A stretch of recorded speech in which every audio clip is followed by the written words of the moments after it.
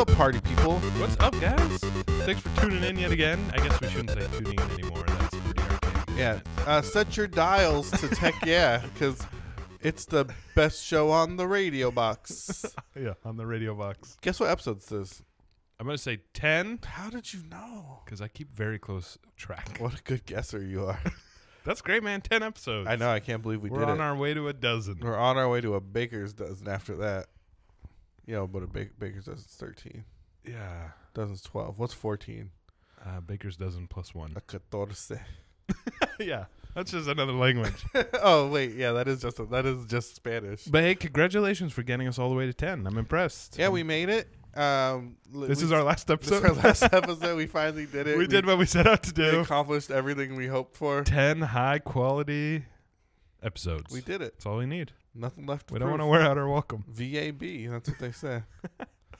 So what's up, man? You know, gaming.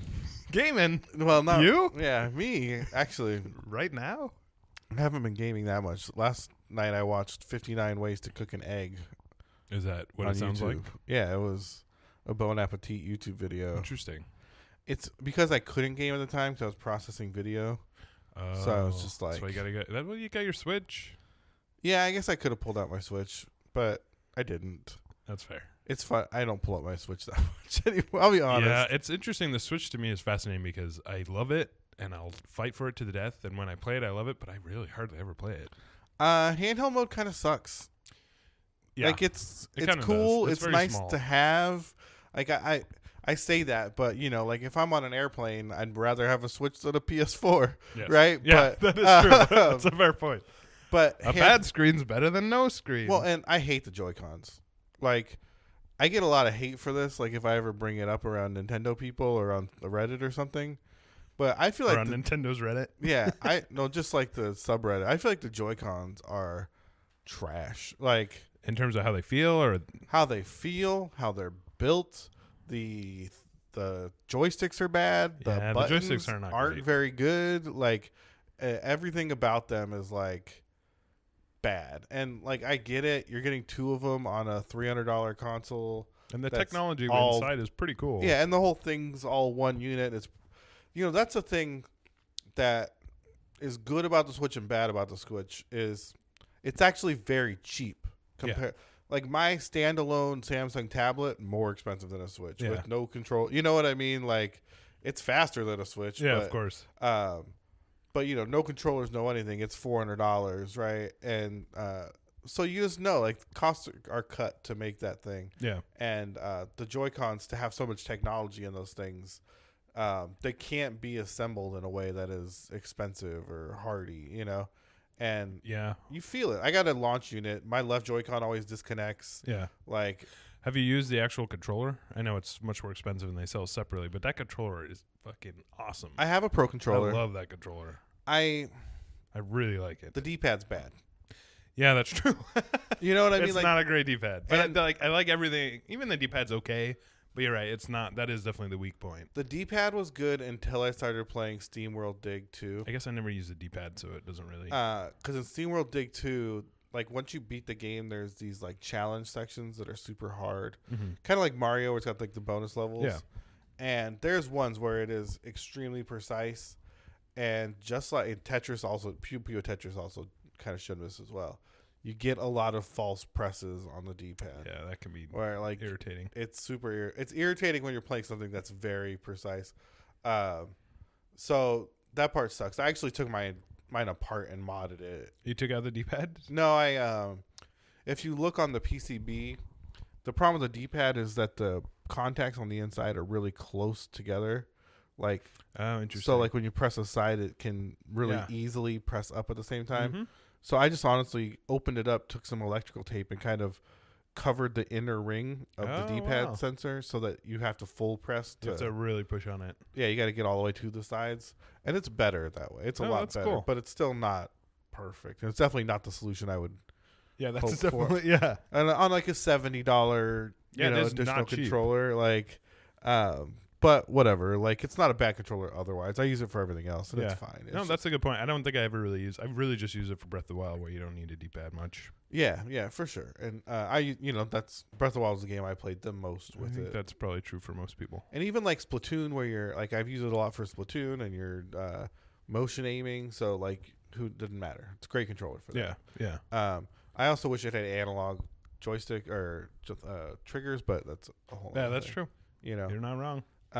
That's why Trials, I guess, was really hard to play on that game because it's not no analog triggers. Yeah. So it's always full throttle or no throttle. No pressure sensitivity. Yeah. That's whack. That's whack. In 2019.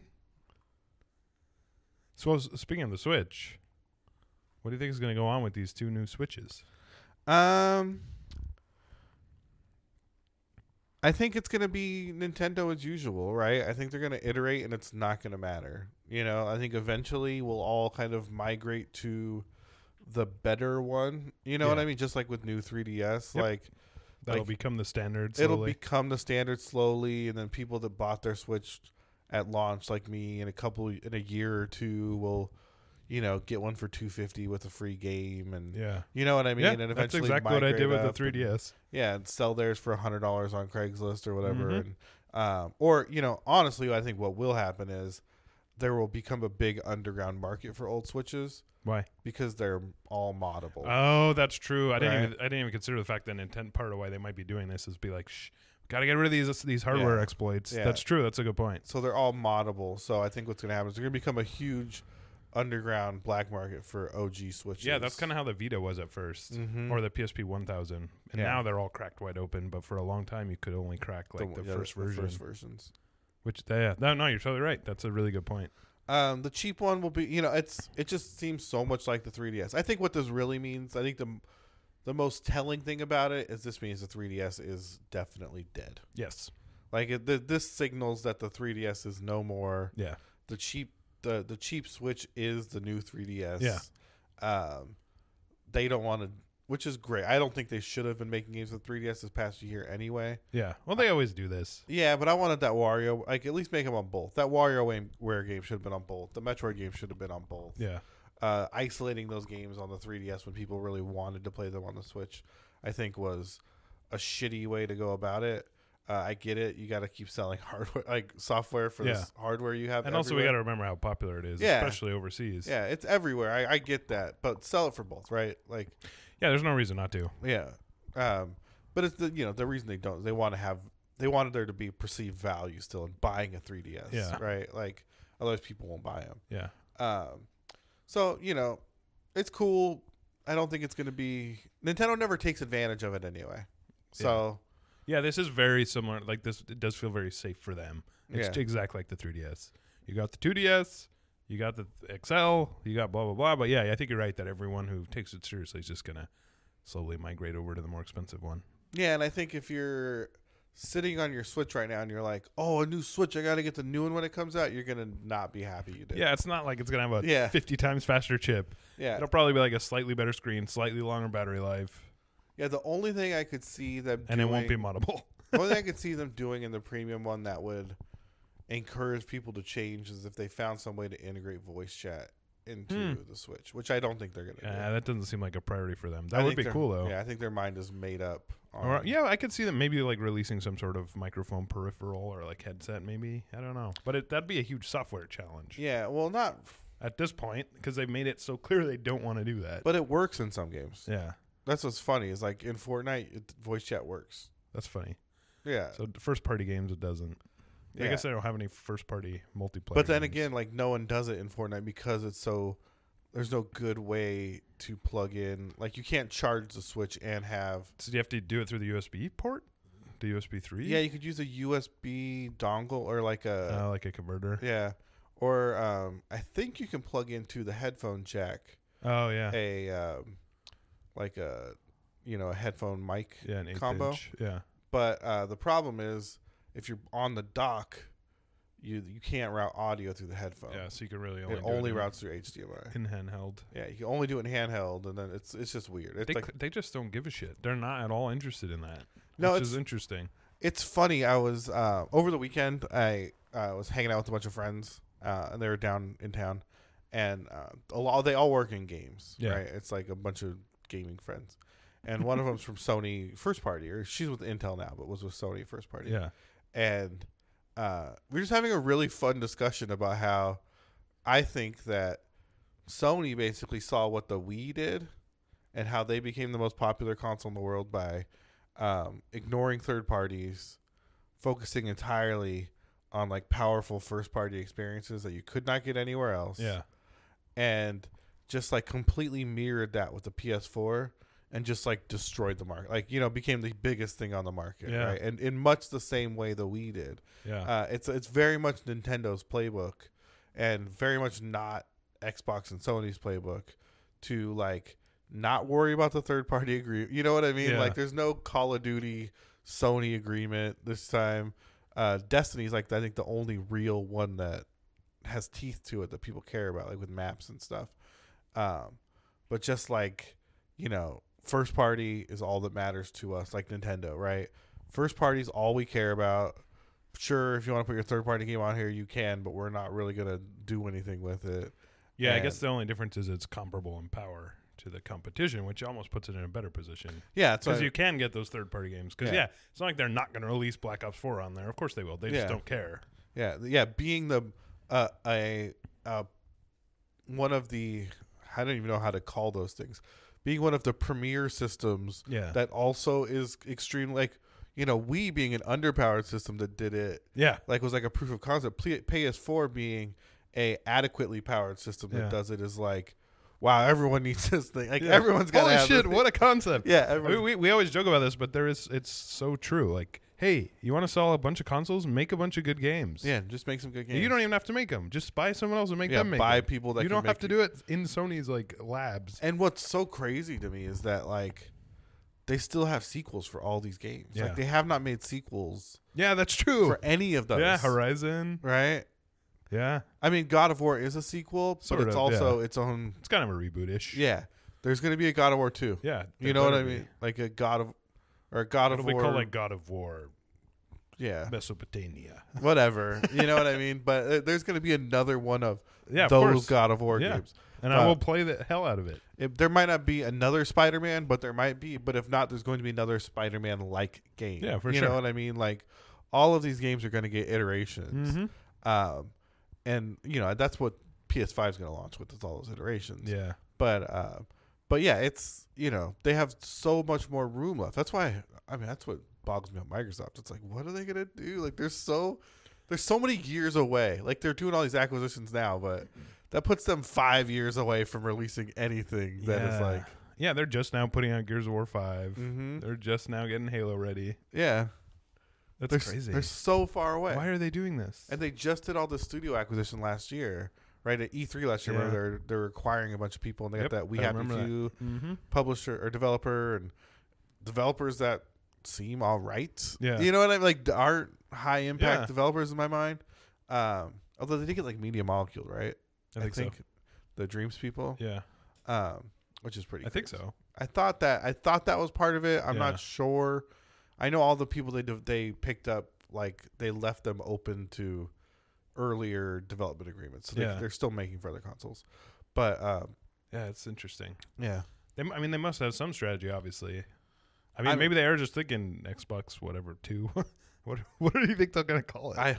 That's Xbox 2 would actually be even more confusing. Yeah, their names are so bad. I know. What is that? Yeah. Xbox is okay. I was okay with the Xbox. Xbox 360 is bad. It doesn't make any sense. Like, we're used to it. It's ubiquitous now, but think about it. It's really dumb. Xbox One is terrible. That's also terrible. Xbone. Well, yeah.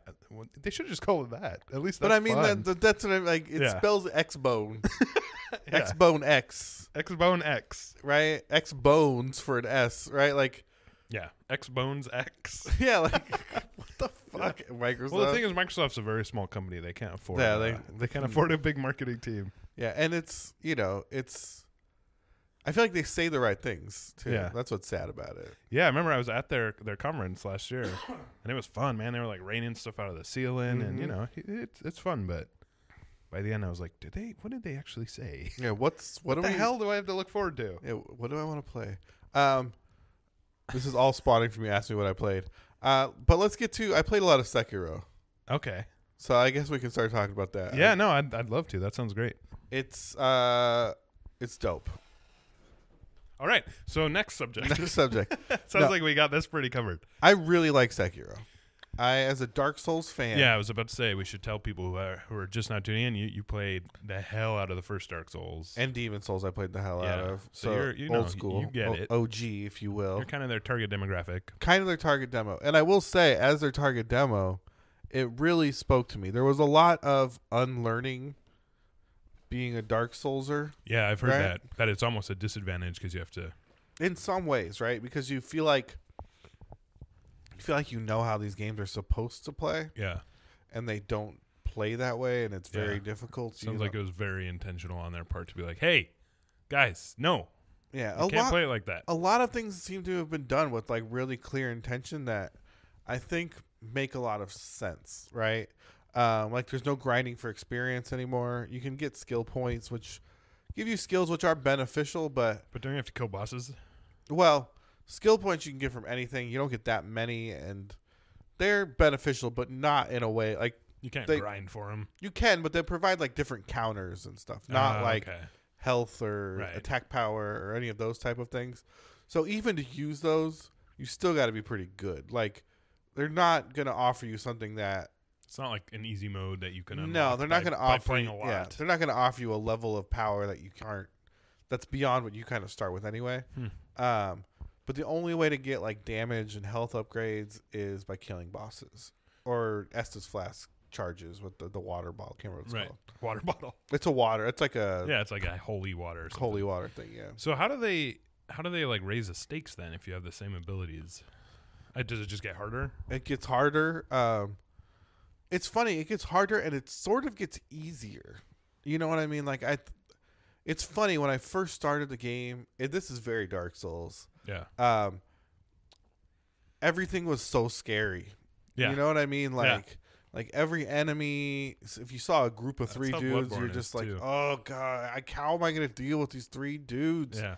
And you'd like stealth around them and try and figure it out, or like use items to try and like beat the stupid camp of trash mobs, right? Yeah, yeah. And you're just like, oh, this is so hard. And then you get to the point where it's like, you know, like I got the like it's not a thing anymore, right? Like yeah, you either can just run past them with no sweat or just destroy them with very little effort. And with the level of mobility this game has with jumping and kind of double jumping up walls, clinging to ledges and pulling yourself up, and the grappling hook, like it's so much more mobile and so much more vertical. It's so easy to like skip dudes you don't want to fight, and it really creates this. You know, it's funny. I was talking to one of the other guys upstairs about this game, and like how he's like, I don't know, the stealth is kind of shitty, and you know, I don't like love the combat. And I was like, you know, I kind of relate. Like I really felt like the first day, because I played kind of for hours, right? The first day I was playing the game, I was kind of there. I was kind of getting frustrated with the stealth and frustrated with certain parts of the combat, and like, you know, people like. It's all about your posture bar, right? So like you have a posture bar, enemies have a posture bar, and basically if you break their posture, at first I thought you said pasta bar. Pasta, yeah. If you break their pasta, sounds great. If you break their posture, or like basically a red dot will appear on them. Okay. And that means they're open for like a killing blow. Ooh. Right. So you can run up and like a backstab in the original Dark Souls, right? And so you'll. They all have unique animations. Yeah, of course. That's some probably dudes just stab in the neck. Some very dudes, fun. Yeah, it's very fun. And bosses will have like 2, so like you gotta get them down twice, or like maybe even more. Maybe more. Maybe I don't know. Yeah. But so I kept playing, and what I told him is you can't think of it like a stealth game or like a Souls game. You got to think of it like you're sieging these areas. You know what I mean? Like you're not a stealth guy. You're like a samurai, ninja, shinobi, right? Who can destroy everything. Right? So really what you want to do is kind of zip line up to roofs, find a guy, jump down behind him, just massacre, murder him, and like if he's got a buddy, just sword fight that dude and kill him too. Other people get alerted. You zip line up a roof, you run around, zip across the valley, and jump down behind another dude. Like you need to work your way around this play space, and like and just be dynamic in the space, right? Like be mobile and be active and like just constantly be picking. 10 guys will get alerted and like chase you around, and you just zip line up, jump on the other side of a building, murder the guy that was unsuspecting over there. And while these dudes are coming around the building, you zip line up, jump back on the other side, and kill the last dude that was in that group, the straggler that took too long. And just keep moving. And just keep moving and keep picking at people and keep engaging, keep looking for engagement opportunities, right? Like there's a guy I can engage, there's a guy I can engage, there's a guy. And then eventually it's like there's nobody left. Yeah. Like they're all dead. It does sound like it's much more about interacting with the environment, not just the verticality, but like movement. And, you know, Dark Souls was much all about memorizing counters and whatnot. 100%. Like 2 or 3 times I've had to be like, I'm stuck. And like, I like Google, like, what do I do at this point? And it's like, just look down. And like, you look like, wait, down, what do you mean? And you look down and there's like branches and like ledges. And you're like, oh, like I need to jump. I need to jump off this bridge. Yeah. And like, you know, and zip line around and like use like the vertical space. Yeah. Or like, you know, wall jump back and forth to get up something, when you really like are so unaccustomed to like to that type of, you know, if there's something you have to go down in Dark Souls, there's a staircase. Yeah. Because there's no jumping. You're gonna die if you jump down. Yeah. Right. And with this, it's like, no, you need to like, you can just skip bosses, like mini bosses at least. Like you could see one. Like, I don't want to fight him, stealth around and just move on with the game without ever engaging him, you know? Yeah, you'll just miss out on whatever he would have dropped. Whatever he would have dropped, or maybe he drops, you know, some of them drop jack shit, you know what I mean? Yeah. Like, maybe it's nothing. You don't really know until you engage them. But, you know, I think what's important is those mini bosses are there to create these, like, skill checks. Yeah. You know what I mean? Like one of the first bosses you face is probably one of the hardest bosses you face in context of like where you're at in the game. Yeah. Because he's a spear guy, right? And spear guys, like, because the game up to that point is all about like blocking to counter. Well, you can't block thrusts, right? Like you can't parry a thrust because they're coming at you. And so the spear guy is like impossible to block. He has super range. Yeah. He's very fast. And he just murders you. Like he just destroys you every time. But one of the first skills you can unlock is the Meraki counter. I think that's what it's called. Meraki. I say Meraki, but we have a product we sell called Meraki. It's a networking product, and so I don't think they're the same name. They might be. They might be the same thing. They might be the same thing.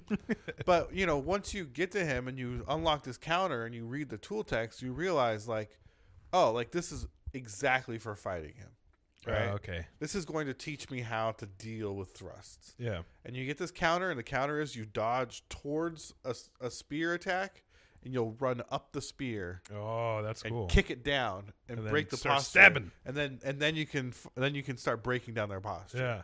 Right. Huh. And you can do it on every spear attack. So you're just like ruining this guy. And you know, as you learn to play the game, you also realize this guy's not really in a well-defended position where you find him. So if you kind of stealth around and draw out the people around him, you can stealth to him and stealth kill his first like pip or the first half of his health off. So like once you kind of understand like those systems, he's actually kind of a pushover, right? Yeah. Like he's actually not hard to kill. But if you don't learn those systems, if you're not like you're just reading the toolkits and trying to engage. And even, you know, if you have to Googling for problems, right, which I definitely suggest with this game, you're gonna keep banging your head against it and be like, this is dumb.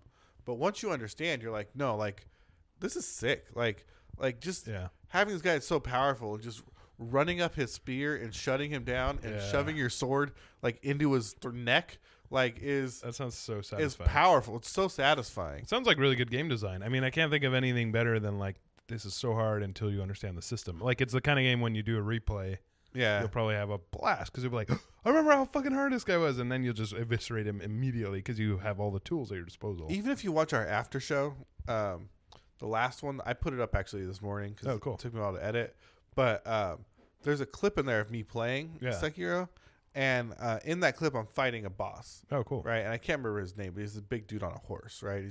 He's also got like one of those Chinese general spears, you know, like where he's attacking down from his horse.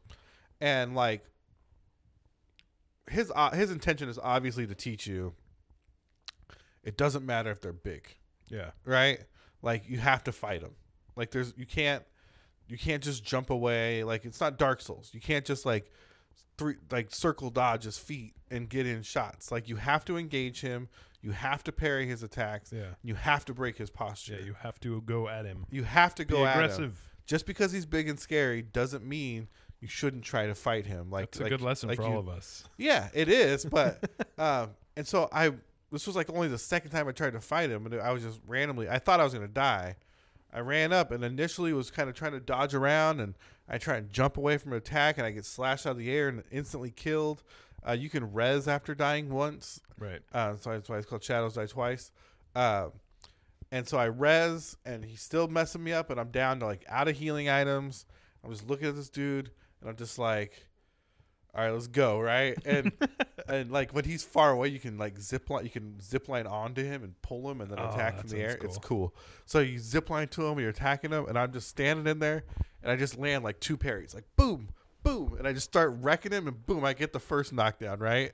And now I'm just like, you're dead. Like you like, got it. Like I'm that in. Confidence Like came back. It's just like like it's just you're confident. You feel good. You're just like, there's no way you can kill me. Like there's no way. That is so cool. And you just start slashing this dude. You see him load up attack, and you're like, no. And you just start hitting him again, right? And there is nothing as exciting and gratifying. Like even Dark Souls, right? You beat like Ornstein and Smo.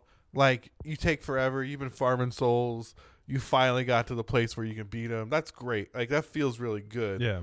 But being able to like face these bosses and just be like, I've got you figured out. You're done. You're done. You're done. You're done. You can't touch me. You can't touch this. I'm the wolf. I'm the son of the owl. You will never.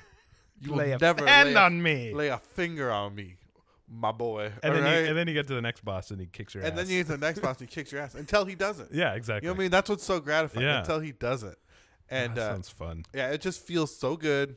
It's so interesting. I love the like the feudal Japan art. Yeah. You know what I mean? It's just like carved Buddha. Like the bonfires are like these Buddha stones that you pray at them, and it like does this like burst out like the blue like boom. It's super cool looking. I think the game's beautiful. That's good too. Yeah, it's not even like super advanced, and it is locked at 60 frames, which that's weird. Is weird. From always does that shit. Why do you think? Is it just because of like hitboxes, or because they think? No, I think it's the engine.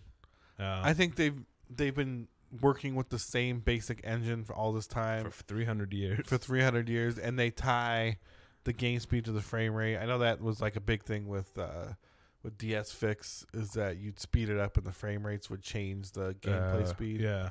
So I think there's some of that. Like you kind of break it when you improve the frame rate. I wish they'd move on to a new engine. I know that's expensive. Yeah. And I know they're not a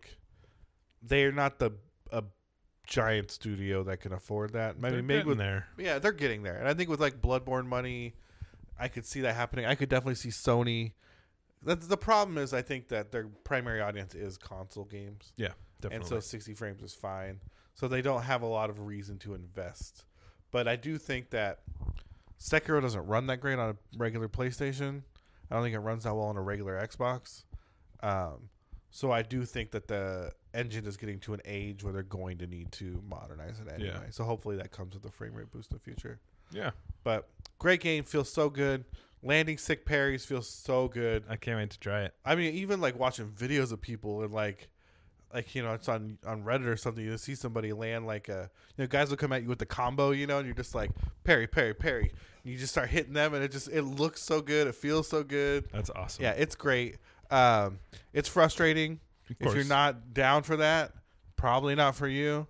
It's slow. You're gonna die a lot. If you're not down, like if you want a story game that's going to peruse you through a story in a not so painful, like if you want Devil May Cry, play Devil May Cry. Yeah, that's what I was about to say. I know I'm not trying to compare them in any way, but just because you've played them both recently, it sounds like they're profoundly different. But not to say one's better necessarily, but can you compare the two at all? They're both so gratifying in their combat. That's awesome. In such different ways, right?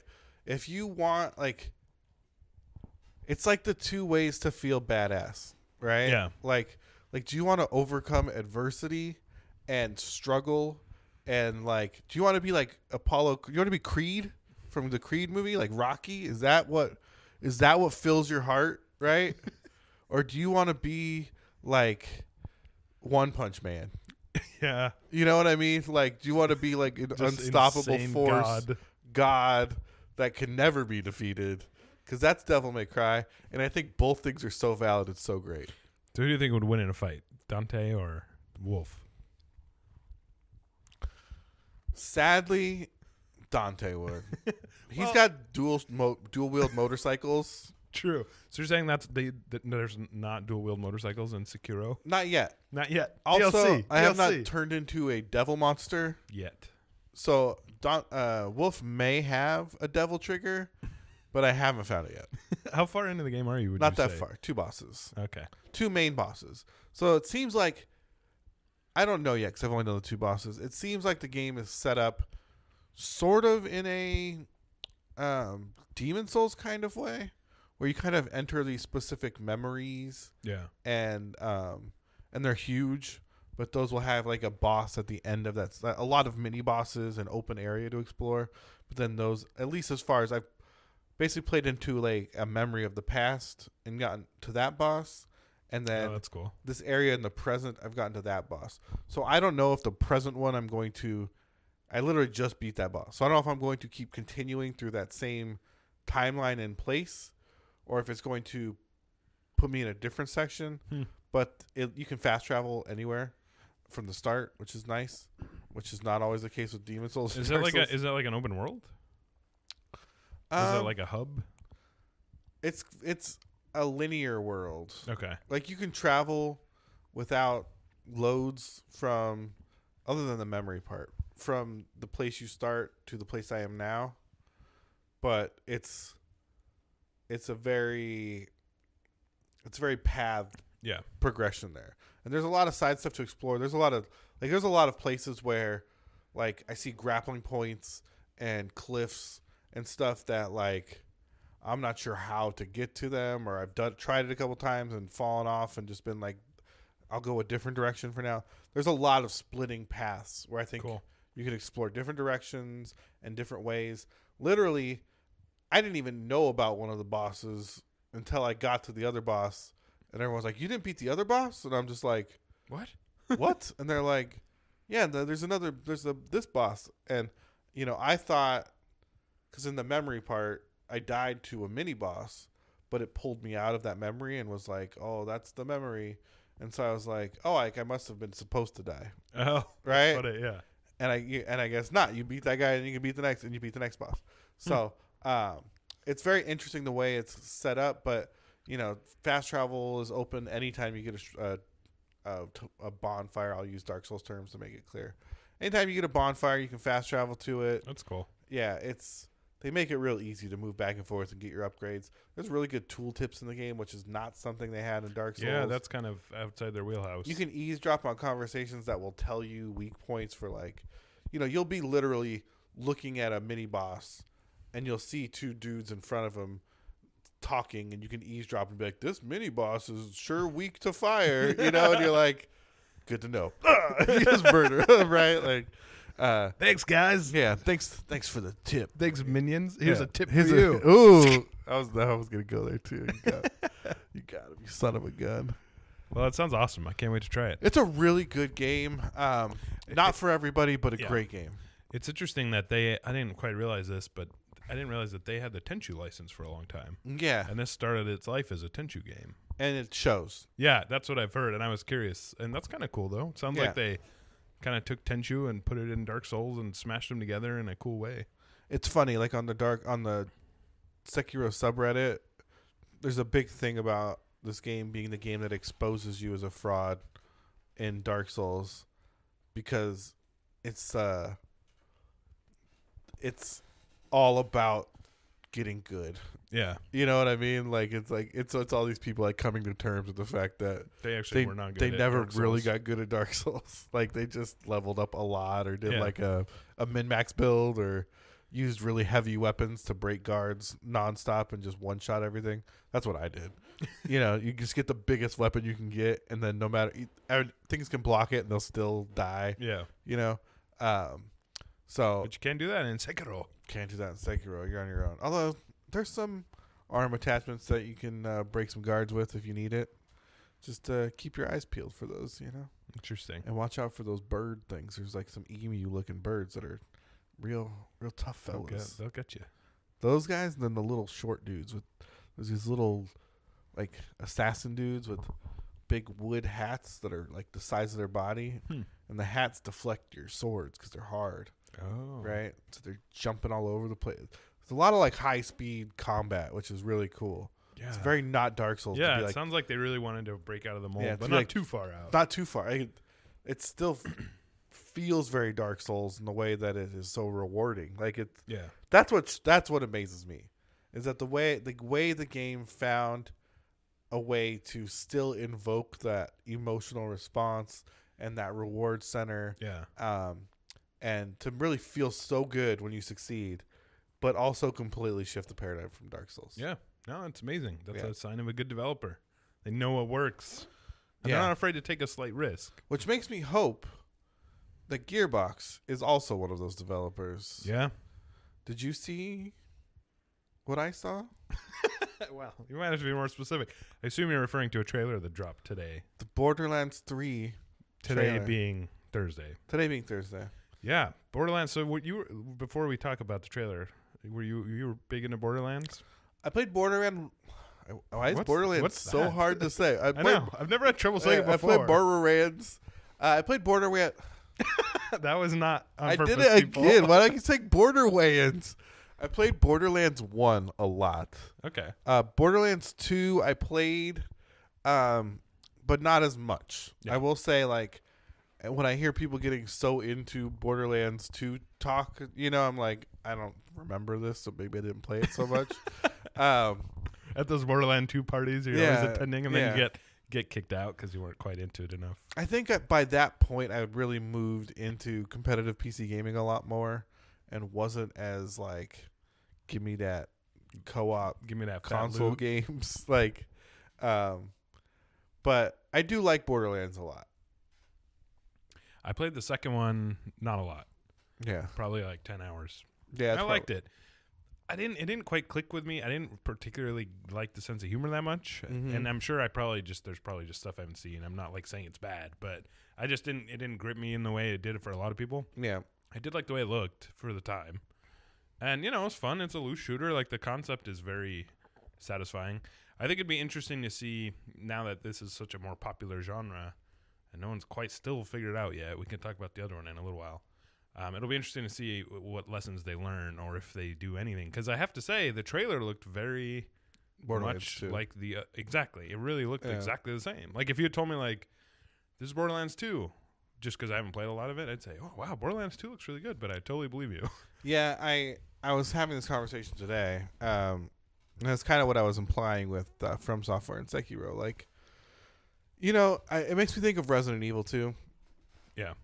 And, I think the magic of Resident Evil 2 is that it feels like Resident Evil so much so that you don't realize that it's nothing like Resident Evil 2 was. You know what I mean? Agree. It channels the soul of it so brilliantly while making it better in every conceivable way. Yeah, it's like, how do you capture that heart? I don't know how they did it, but like no one else has ever done it. Not that well, you know what I mean? And such a good modernization. And my concern is that Borderlands 3 is going to be, people loved Borderlands 2. Here's more. Yeah. And not like Resident Evil 2 where it's like people loved these feelings about Borderlands 2. Let's bring in a new generation. Or here's how we deliver that emotional response and that feeling and that, which I think is what From Software did too with Sekiro, right? Like, how do we deliver that same feeling of accomplishment, that same feeling like at Resident Evil 2? How do we make people feel, nervous and tense all the time in this game and like never really safe and never really secure? You know what I mean? And they did such a good job delivering that. And Gearbox did good with the first two games.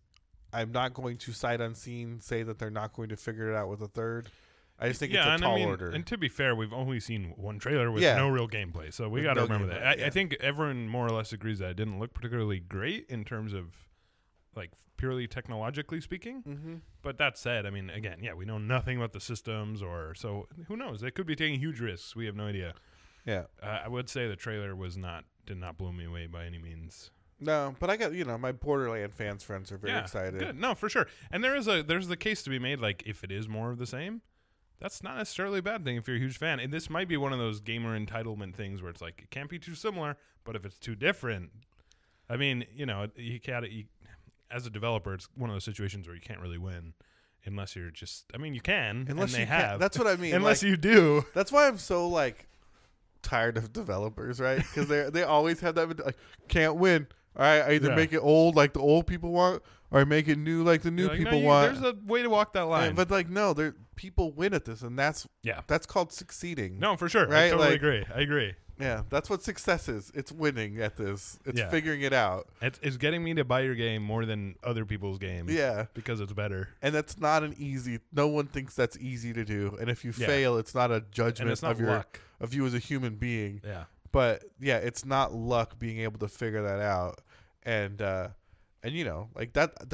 the magic Capcom has figured out right now. Yeah, they're on a tearing streak. That's what made Monster Hunter so good. Yeah. They made it so much, they take away all the shitty shit, but still find a way to deliver those moments that are so exciting. Still has terrible online, right? Still has so many bad things about it, but they are how do we deliver that emotional response that people really got from these games, that made them what they are. And I hope Gearbox can do the same. I am fingers crossed hopeful that they can, because of course they wish them all the success. I just hopefully this doesn't move their Colonial Marines remake off the docket, because I'm really looking forward to that. I never played Colonial. What is that? Aliens Colonial Marines was just it's like one of the worst games ever made. I think I know what that is. Gearbox made it. Did they? Yeah, they made it, but they, by all accounts, they just got the license, started working on it, and were like, fuck this, and then started working on Borderlands 2, I guess, or maybe I feel it was I've seen it. The third one or something, but it's like one of those games that's so insanely bad that it's almost worth playing. Which sucks because the license is a no-brainer. It's the one that had the broken AI. Yeah. That was the one where, because there was one mistake in the code. That's the game. It still sucks outside of that. For the record, it's not like that made it a good game. But I just think it's funny. Their pedigree is Borderlands, and then this absolutely one of the worst games of the generation. Yeah, it's interesting, right? It's funny, yeah. It's funny. I remember when Borderlands first came out. Yeah. I was in San Diego at the time, and I remember a gentleman came into the printing shop I worked at, and he needed posters, and he needed them fast. And we're like, okay, that's what we're here for. What are you doing? And he needed Borderlands posters for Comic-Con. Oh, I think it was Comic-Con, maybe E3, but probably Comic-Con. He was in San Diego. Yeah, you're San Diego. And we whipped them out super quick, a couple thousand. Do you remember what the poster was? It was just the. It was just it was kind of like the teaser image, the crest kind of, but it was a head, with all the stuff. Mm-hmm. I think it was like that. It was like the freaker guy, face. And we made him a shitload of posters real quick, and he took them out, and I was just like, what is this game? I knew games at the point. Yeah, of course. I was like, what is this game? And he was telling us about it, and that's when that Kate's the Elephant trailer came out. And the rest is history, man. That game blew up, out of nowhere. Really just kind of popped off. But I don't know. It's exciting to see. I think the thing that is fun about stuff like this is it's so interesting to see how games like this will play out. Especially when you're not, there's games that I'm so excited about that it's I feel so invested that it's hard to watch. Mm-hmm. And there's games like this where it's oh, this will be interesting. Yeah. And you're not so invested that you're going to be insanely sad if they make a mistake. I'm sure they're not going to fail. It's probably this seems like the kind of thing where they're going to make a relatively safe bet. The only risk here is that they might not take enough risk. I think that's really going to be interesting is how well they really embrace what people expect from online loot shooters now. Yeah. Right? I think that the previous games were not very connected. Yeah, they were kind of old school. I mean, they were old. It was kind of that plop into someone's co-op session kind of thing. Yeah, and it was console mostly focused. Yeah, I think, mostly so console focused.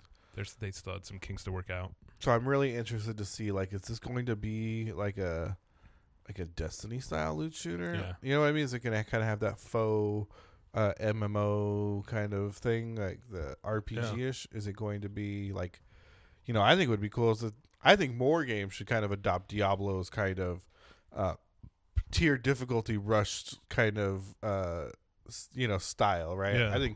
I think that's so fun and so gratifying, and I feel like not many games kind of follow that, where it's like, oh, just get super overpowered and then just keep running Torment 13 in extremely insane difficulties, but they'll still be. You'll just keep running it at difficulties that your overpowered self can overpower. Barely though. Yeah, totally. Yeah, you never want to die. Yeah, you never just want to be slightly more challenged. Yeah, which feels good. Like, it's a fun way to experience it. And it's funny too, because like from an asset generation perspective, they're not actually really doing very much except tweaking difficulty. Yeah, it's the so same it's levels. like it seems like how people who run Diablo 2 or 3 million hours. There's only a few different maps, really. Like, it's kind of amazing that they managed to take something so simple and make it so engaging. Hey, you just throw in some curveballs, right? Some goblin stages, or a cow stage, or you know what I mean? Yeah. Like, oh, you found all the drops. Now you get a special stage. You know what I mean? It's like, now do it all again. Now but do it slightly harder. Yeah. New season, start over, right? Like one new transmog, and a new pet that took our designer like 2 days to make. I feel that would be perfect for like a Destiny or a Borderlands style game, right? Like, yeah, no, for sure. I wish Destiny had stuff like that. Right, where you were really doing that like over and over, instead of this kind of like, oh, don't get too much good loot, otherwise we got to cap you out. You got your drops for the week. Only play on Tuesdays. Like, fine, sir. Yeah, it's like, nah, man. I want to run Torment 13 OP 1,000 times, and run Torment 14 1,000 times. Like, I want to kill everything. Yeah, that power fantasy is so good, and I feel like that's the thing they try and discourage in those games, right? Which is really the point, is like, that's what I want. I want to feel like I worked from nothing to complete god tier. That's what's really disappointed me about loot shooters so much, right? Like, the scaling has really destroyed the fantasy, right? Yeah. Because, even if you are whatever end game level in those games, if you go back to a starting area, now everything's your level. Yeah. Right? You're never way too strong. Yeah. For the zone. God, that would be so fun. Like in something like the Division 2, which I've been playing a lot of.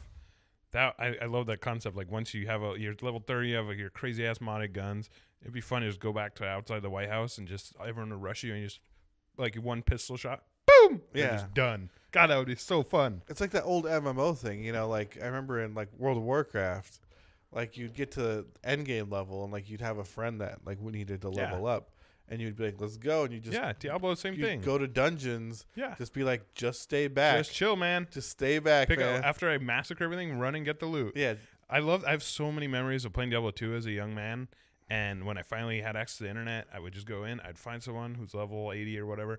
And then I'd be like, hey, you beg him, like, hey, man, can I join? And he'd be like, no problem. Some people are nice. Yeah. And then you just scroll a town portal right in the beginning of the dungeon. You walk in, you wait there. Your experience bar just goes, brrr, bing, brrr, bing, brrr. And then he's like, all right, I'm on floor 2. Another scroll a town portal. You run through, pick up gold. It's so fun. It's like, it's basically cheating, but because it's someone else doing it for you, it doesn't feel like that. And it doesn't matter. Like, that's the thing. Yeah, that's true. Like, that's the thing. Like, and that's the thing, too, about, like, a lot of the stuff that came out with Anthem and, like the way they scale things, and it's like, it's a single player game. Like, who cares? Let people have drops. Dude, Let the people have their drops, Let them have their drops. I guess there's a new patch that, like, is even more limiting to drops, right? I saw a tweet of, like how can you make this worse, right? And it was like they'll find a way. Yeah, a new patch that further, like, stopped some of the guaranteed good loot drops you were going to get. Yeah. And now, like, other people can pick up loot that goes into your inventory. And so people just pick up a bunch of grays and blues and, like, fill up your inventory. You're like, what the F, man? Like, that sounds lame. Let people have fun. That's one thing I'll give Borderlands. They never stop you from trying to have fun. Yeah, that's true. let's talk about this for a second, because this is something that always drives me fucking crazy, I especially wanna hear in this. single-player games. I want to hear this. I absolutely love when you can break a game. When the game is not afraid to let you break it. Again, when it's single player, when it's multiplayer, it's different. Yeah. But like, I don't know if you saw this article on Polygon, this Morrowind history. It's awesome. I highly recommend. It's a great read. It's just an interview with all the guys who made Morrowind. That game is so cool because they shipped it and they're like, yeah, it's totally broken. That's why we were allowed to do all the crazy shit we want to do. That's why I remember this very clearly the first time. You're about to kill someone. It says, hey, you're going to break the game if you kill this person. Do you want to continue? And then you hit yes, and the game's broken. Yes. Why don't more people let you do that? It's fucking great. Like, and then if you do break the game and you're like, I'm so overpowered, I'm only level 2. That's one of the reasons I'm having so much fun with Final Fantasy VIII. Is it lets you break it immediately if you know how. Yeah. And it's fine, because here's the thing. If you don't want to break it, you don't have to. Yeah, I'm honestly kind of scared with Sekiro right now to break it, because I know in the Dark Souls games, like, I haven't tried yet. Yeah. But in the Dark Souls games, you could kill all the NPCs and steal their armor, right? Like, if you that sounds fun. Like, I can remember in Dark Souls, there's literally like people in the starting area that like are strong, hard to kill, but like standing next to a cliff, and you can like just knock them off the cliff and go collect their stuff and have good armor. Like, yeah, dude. See, I love that kind of shit. I love that kind of stuff too. But like, you know, you can kill everybody. You can kill the guy that you learned skills from. That's awesome. And you can never learn skills. Great. You know what I mean? It's like, I mean, I do like the idea that they let you know you broke it. Yeah. Which isn't always possible. But that was something I loved about Morrowind, is they shipped it broken, and it's up to you if you want to break it. And I like the fact that cheats don't really exist anymore. I mean, they do with console commands, but not in the way they used to. Like, yeah. The whole thing where like Red Dead Redemption was good about this. You want to break it? Go ahead. You don't get achievements. That's fine. I don't care. I'm cheating. Yeah, give me cheats, man. Let me break the game if I want. I fucking paid $60 for it. It's not hurting anyone. Yeah, Rockstar always seems down to let you have a good time if you want to. Yeah. So I don't know. That's just my thing. I'm sad we've gotten away from that. And I totally get part of that's because everything's online and that makes things different. But man, if a game's single player, something like Sekiro or whatever, let me break the damn thing. Well, and I think just the sanctity of this, like, oh no, this loot shooter is very important. You know what I mean? Yeah, like, and like, there is that sense that developers are a little too precious with their stuff. Like it's developers are the worst, bro. It's like how for 20 years or whatever you couldn't skip cutscenes. Like how fucking that is so annoying. I love a good cutscene, but the fact that they make you watch a cutscene because they're like, you don't know how long we spent on this cutscene. We spent so much. You have to watch it. Otherwise, you're robbing yourself of our beautiful art. It's like, dude, fuck off. I paid $60. Let me do whatever I want with this software. And let me clarify. I don't think individual developers are bad. Of course not. I actually think developers are very good people. I know a lot. Yeah. I have a lot of friends that are developers. I think that's what you say. I think that's what you say when you don't want to seem like you hate all of I have a friend who's a developer. Yeah, one of my best friends is a developer. But all the rest of them. No, I think what happens is like tribally. Yeah. You know, like you kind of have to come to these like common thinks. It happens in every profession. It happens in every profession. And I think developers have come to this like group think that's like, no, we do important art. The things we make are important. Yeah. You know, the people that don't like them are toxic assholes. Philistines. Yeah, they're Philistines. They're ignorant. They probably live in the Midwest. Yeah, and they're probably racist. And they're probably racist and hateful. Misogynist, yeah. And misogynist. And you know, so you have to watch our cutscenes. You have to, you know what I mean? Do not break our game. Yeah, do not break our delicate flower. If I wanted you to have extra attack damage, I would have given it to you. Exactly. That's you know what the I mentality. mean? I'm like, nah, man. Yeah, but it's like, it's fun. Like we're playing games, baby. Isn't the whole idea? Yeah. Like I always, at the end of the day, it's like, is this game fun to play? Then it's a good game in that regard. Yeah. Do you enjoy playing it? Then it's a good game. And believe me, this is even our company. Totally. I was just gonna say. I'm constantly reminding people we only sell computers. Yeah. You know what I mean? Like people get so stressed out. Totally. And they're like, I got to work all weekend. It's like, no, you don't. You definitely do not. All we do is sell computers. Yeah, I think about that a lot. Like if I have to call in sick or if I have to leave, I always get stressed out. And I'm like, dude, I'm not a brain surgeon. Yeah. I'm not a fucking brain surgeon. I make content for like a computer company. Yeah, no and one's I enjoy gonna die. it. And it's great. But yeah, it's not important work in that regard. No. And that's not to say games aren't important. I think they are. But all of our jobs are very important. Yeah, but that's totally. not like. And I do think games are often art, but it doesn't have to be. And it's okay to like. At the end of the day, they're supposed to be fun. Yeah, I think everyone wants to have it both ways. I think that's the. Like, if your games are art, then then just provide them to the public. You know, like Yeah, you know what I yeah, mean? that's Like a good point. Yeah. like then just do it for your heart, right? Yeah. You know, but no, it's not. It's a business, right? Yeah. And there's a reason you want to unionize, and you know what I mean. You don't want to do crunch, and you want to because this is a business. This is not it's your job. This is not a higher art form, right? Yeah. Like Drake doesn't want to unionize, right?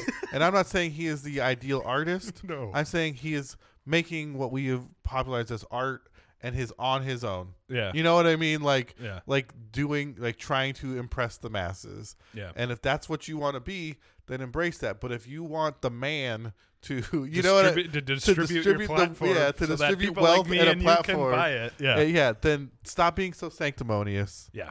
And let me break your goddamn single player game. And I think you deserve, and that's not to say I don't think you don't deserve healthcare and job security. I think you do, but calm down. It's a fucking game. Yeah. Right? Like just calm down. It's not you're not I don't know. I don't even know what an artist is. I don't even know who does art. You're not Van Gogh. He did art. He cut his ear off made too. a lot of games. He made a lot of good games. I think Yeah. he made Dreams. Real quick, we're already going so long because I did not shut up about Sekiro. No, it's okay. It's the new hotness. It is the new hotness. I want to hear your take on Division 2. I Okay. haven't played it at all. Yeah. Still interested. Yeah. I've only put in I think 12 hours, something like that. I'm That's good. I'm level 11, I think. That's a lot of hours. Yeah. No, I'm not saying only I'm being humble. I just mean there's a lot I haven't seen. Humble brag. From what I understand, the endgame content's going live on the 5th of April, which is very cool. I am nowhere near even the first world tier. So you played a lot of the first division. I didn't play a lot of the first, so I might be saying things that you already know. Overall, I'll put it simply, I really like it. Good. It feels very much like the first one, but better in just about every way. Mm-hmm. It looks amazing. Level amazing. of amazing. It looks amazing. The level of detail is extraordinary. It really is. It's beautiful. The character models are not good, and one thing that's interesting is the voice acting is very poor. I believe that, which is kind of surprising for such a huge game. I know it's it's Montreal, and it's a French studio, but come on. I think the first one was kind of cheesy too. Yeah, and that's the other thing is the story itself is not very good, but they do a good job of telling stories within the world. And again, you're not playing any Tom Clancy game for the story. Yeah, it's a really fun, and the loot's great. There's some issues balance wise, and again, I'm not super far. I will say it's a lot more fun to play co-op.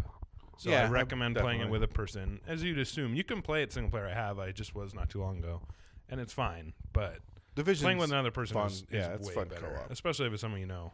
Yeah, it's one of the best co-op games. Totally, it's great, man. It's like if you like the first one, it's like that, but everything's a little smoother. The controls are better. It looks better. It's bigger. It's so positional. That's what's so fun about playing a co-op, right? Being able to be like, all right, I'm gonna cover them here. You flank around. Yeah, you flank around those barrels over there. Yeah, I'm gonna throw out my turret. You throw out your chemical launcher. And I think I mean, I haven't played the new one, but it's very similar. The Division as a whole, I think the reliance on skills and using your tools, and even from what I've seen of the new one, is cool. And it's I think they do a certain thing, I think when you play. But I'll bring up Anthem again. When you play Anthem, there's it's so stupid. It makes you feel as a player, it makes you feel so ill-equipped. Oh, I could probably just AFK and beat this mission. You know what I mean? I'll just hold W. I don't need to use my skills. Yeah. I don't need to do tricks. I can just stand in the distance and fire, and this mission will end with me victorious. Yeah. And I feel like Division does a good job of being it's not super hard, but if you don't learn to use these tools, you will die. You need to pay pretty close attention. Yeah. And they're really good about making you feel powerful, but also you can never rush in ever. Mm-hmm. And I like the cover system. Another thing I like that in a lot of always online games aren't great at is there's always something to do very close to you. So what I always find is that I'm all right, I'm going to go over there and unlock that safe house. And then not a third of the way there, I find 3 other things to do, and which is great. And it's not in an overwhelming way because it's all optional. Yeah, it's kind of what if I wanted to just run past, I could. It doesn't spawn exclamation marks all over your map like an MMO. It's pretty they're very good about letting you control your experience. Mm. And if you just want to run out and like defend a control point for 5 minutes and then stop, or if you want to go do a main mission, which takes much longer, it's great. I'm really enjoying it. The one thing that makes me sad, and we talked about this upstairs a little bit, and I think you thought I was joking, is that there's no mage builds. Yeah. I only laughed because of the name. Yeah, well, there's the idea Yeah. of a mage build, like a skill power build. Yeah, I can't speak to that because I haven't. Studio was saying that they kind of didn't put it that way in this game. Yet. And they kind of destroyed it in the first game. I could see why. That's kind of one of the things they did not want to bring back. But that was kind of one of the biggest draws for me in the first game, was being able to play it in a very different, very interesting way, kind of not like everyone was playing it. Kind of be the guy collecting the other loot, like the things people didn't want. I was like, I can use that. You know what I mean? That is cool. And doing something that was kind of effective when it worked and not effective when it didn't, but very fun to try. Yeah. And sort of like a glass cannon style where you don't really know. And you only got one shot. Yeah. You know what I mean? Like your cooldown's sort of long. Like, so if you nail these dudes, it's going to be pretty great. But if you don't, you're done. You're done. Was a real fun way to play the game. And, I get it. It's hard to balance around weird builds and stuff. But like I said, it was kind of like we were talking about before. Like, just let people kind of break it. Like, you know what I mean? Like, the sanctity of this division is not precious. You know what I mean? It's just the problem is balancing with everyone, because if other people are playing, it's you do kind of have to go to the lowest common denominator and the medium. I'm sure there's a way to balance that, but I can see that's a very different animal. Yeah, and what they ended up doing was just adding a flat damage cap to skilled powered tools. Oh, okay. So what you'd use is there's a sticky bomb, right? It was like kind of on a gun, and you'd shoot it, and it would stick to something, and then you could detonate it, right? And if you boosted your skill power crazy, you could like one shot anybody, right? Because it did so much. That sounds awesome. Well, yeah, I'd have I played a lot of Division 1, so I'm getting all the legendary or like the unique set gear, all of its skill power. My skill power is nuts. You know what I mean? Yeah. And so I should be able to do a ton of damage, right? And so, but it's got an AoE, like a grenade. Yeah.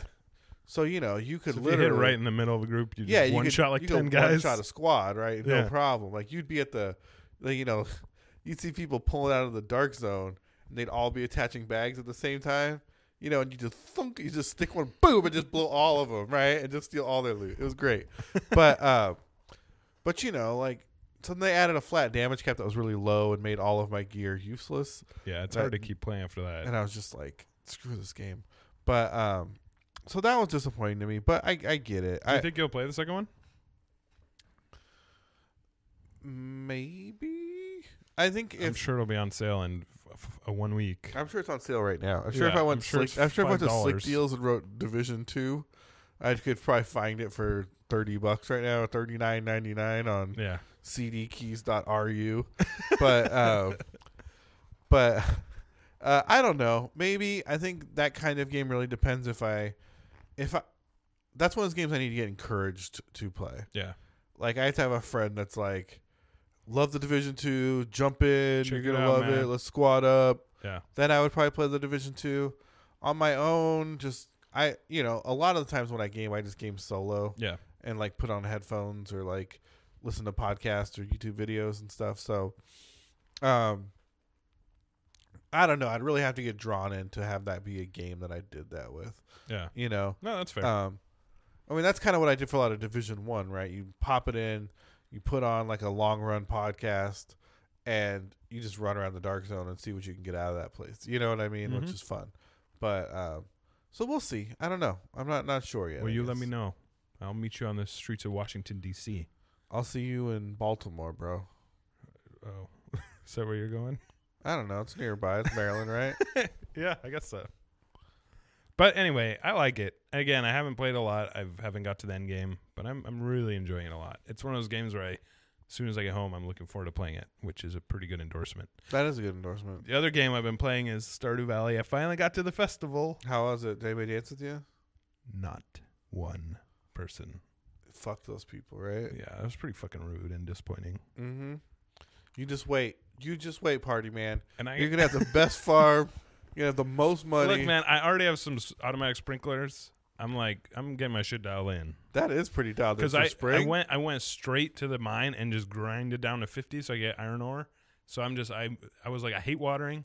I'm gonna put everything on hold until I get these sprinklers, and now I have a bunch of sprinklers. So I don't know what I'm gonna do next. I haven't decided. Maybe that's pretty hardcore for your first spring. Maybe build some chicken farms or something. I don't know. I would definitely get into animal husbandry pretty quick. Yeah, that's probably what I'll do next. Now that I can just don't got to worry about the plants. Because then you can start having food, milk, eggs, mayonnaise, stuff like that. I gotta build a kitchen. Yeah, you need all that. There's a lot to build, man. Barn. It's a big job. This farm, Ridgewen. It's called Ridgewen Farm. It's a big job, but you know what the most gratifying thing is? Rubbing everyone's face in it. Yeah, rubbing everyone's face in the fact that you're the wealthiest person in town. And I just came from nowhere in 1 year. Came from nowhere. All these other motherfuckers have nothing. Than all these fucking losers. These podunk fucking losers in this shitty little town. This shitty little town, walking around the beach. I just walk in with like this trashy ass farm, and in 1 year I'm a goddamn global magnate. A global magnate. You're selling to the corporate sponsor city, whatever. Yeah. What's the store called? Sodas. I forget. I don't remember either. I got a Monsanto partnership going on. Yeah. I got genetically modified seeds. Spraying pesticides all over those vegetables, bro. No, one thing I found out, I don't remember if I mentioned this, but the fact you can transfer your PC save to your phone and vice versa, fucking awesome. What about your Switch save? No, that's all proprietary. But if you play it on PC, you literally just copy the save. You don't have to modify it, and you put it in the right folder on your Android phone. What about your Switch save? No. It's Switch and PS4 and Xbox are proprietary. But anyway, so if you are out there and you played a shitload of Stardew Valley on your computer and you're like, I don't want to start over, you don't have to. How much is it? It's $8 on Android, and I think it's still $12 or $15 on PC. $8 is a pretty good deal. Dude, and then what's funny, I was thinking about it, is all those stupid farming sims, some of which I've played, with the shitty cooldown times and the ads. This just smokes them by every conceivable metric on every level. And then there's no ads. There's nothing. It's like clearly the best game on Android. I guess it's a port, but so many games are trying to be Stardew Valley on phones, and then they were just like, how about we just port Stardew Valley? And it'll eviscerate every single one of them. And $8 is a lot for a mobile game. Is it Chucklefish? Yeah. $8 is a lot for a mobile game. Some people are resistant to that for some reason, but I'm telling you, it's probably the best game on Android. Except maybe like KOTOR. It's funny. You say $8 is a lot of money, and some people are just like, that's why I think the stupid Apple thing is so dumb. Oh, the arcade? Yeah. Yeah. It's bad. It's because it's like people don't see value in mobile games. Yeah. And you're asking them to pay kind of for a premium mobile game service. Yeah. I can't imagine who it's for. And magazines. Yeah. Yeah. It's like you take the things. My two favorite things are mobile games and magazines. It's like the two things people think are the most worthless right now. Maybe newspapers is the third. And like CDs. And you're like, these things that you would never spend real money on except when you're an addict to mobile games. And when you're a whale. You. And who does not want this service, by the way. Yeah. He only spends money on Brawl Stars, right? Yeah. Or whatever, Candy Crush Saga. Yeah. Clash of Clans. Yeah. But you're telling him, these things you never spend money on, give us $10 a month and you can spend money on all of them. It's just like, fuck what? Off. What? Yeah, it seemed like I didn't follow that closely, but I have zero interest in it. Yeah, me too. Even if I did like Apple and was part of that ecosystem, I'd still have zero interest in it. Yeah. Anyway, Stardew Valley is awesome. Highly recommend it. It's great. It's on every console. What else did I play? Final Fantasy VIII I've been playing. Finally got to the end of the first disc.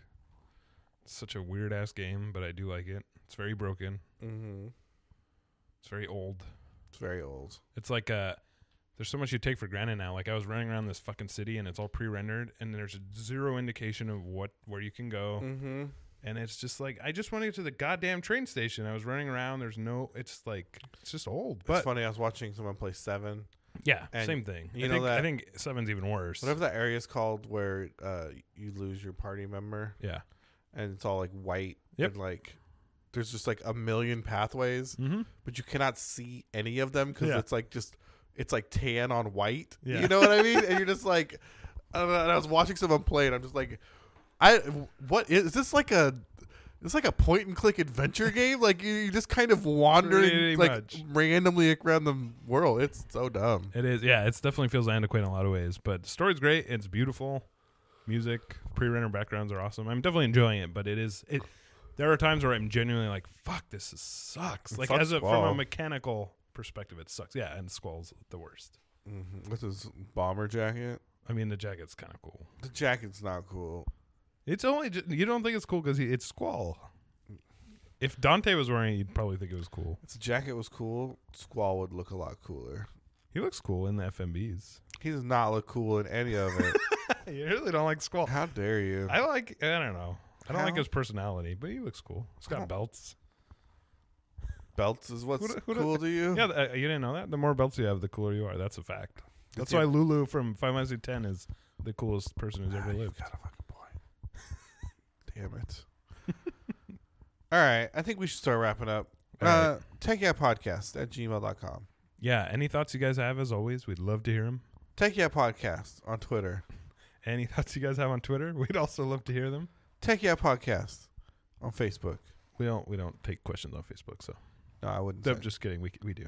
I wouldn't send questions to Facebook. I would just you know what you should do on Facebook? Just react to the photo I post when I post an episode and don't click on the episode so I can get lots of reactions but have no actual value from the ad I posted.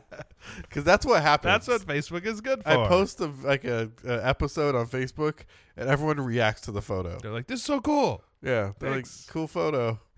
We love your photo. Like, fuck off. I don't know what it's a photo of, but I love it. It cost me $20 to show you that photo, so fuck off. How about that? That's probably why they like it. That's probably why they like it. I'm just kidding. Don't fuck off. Yeah. We love you guys. We appreciate everyone for spending time and hanging out with us. Episode 10, man. Episode 10. We got plenty more coming. We did it, man. We did it. All right. Thanks for listening, everybody. We appreciate you. We appreciate you so much. And have a good weekend.